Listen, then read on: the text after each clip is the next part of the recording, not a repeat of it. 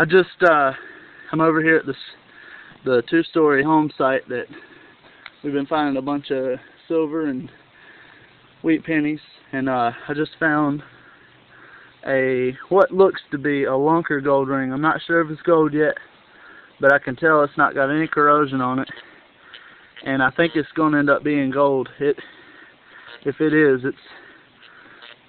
it's a monster. I'm cleaning it off now.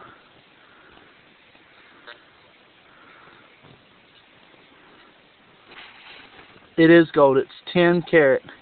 It is a 10 karat gold ring. This is my first gold ring, and I'm here with the two buddies that had a contest going with, and I found the first gold ring of all three of us, and it is beautiful. I cannot wait to get it cleaned up.